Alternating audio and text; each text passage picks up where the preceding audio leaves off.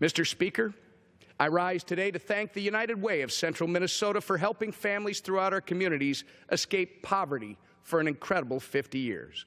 Over the past half-century, the United Way of Central Minnesota has raised more than $100 million, allowing them to help fund other nonprofits provide services that help Minnesota families in need.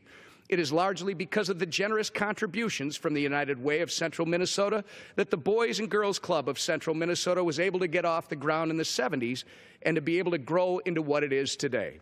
Thankfully, the United Way of Central Minnesota continues to go strong. In fact, they recently announced their latest partnership with the St. Cloud School District to create neighborhood resource centers for students and their families.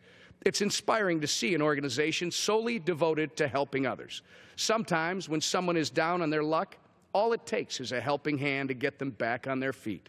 On behalf of thousands of Minnesotans, I would like to thank the United Way of Central Minnesota for being that helping hand for the past 50 years, and we look forward to many successful years to come.